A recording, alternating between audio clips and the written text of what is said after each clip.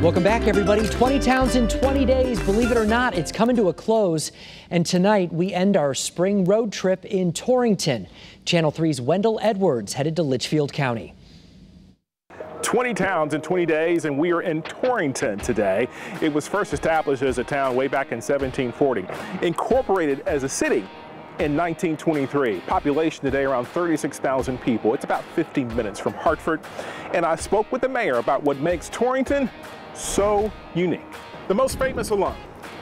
Most famous alum is John Brown, abolitionist John Brown, who was born right here in the city of Torrington. What is the best hidden gem or treasure? All of our recreational opportunities. It's hiking, it's biking, it's fishing, swimming, picnicking. We have 4 state parks. Best view from Torrington? The mountain laurel blooms on Mountain Road at Indian Lookout. You want to see Stillwater Pond, which is glass-like and reflects the foliage in the skies. You want to head up to Klug Farm, where you can see a panoramic view of the city. What is the one place that defines this town? Our Main Street Historic District. We have the largest cluster of Art Deco buildings in the state. We have our very popular Christmas Village, where Santa, his elves and reindeer set up a satellite workshop. What is the place known for in history? We are very proud of our industrial past. Best place for kids to play? Kids Play Museum if you're inside. If you're outside, you need to go to the BMX bike track and our disc golf at Albert Park. Best place to take an Instagram pic? Right here on Franklin Plaza. And our Bad Dog Brewery, which is located in an historic firehouse.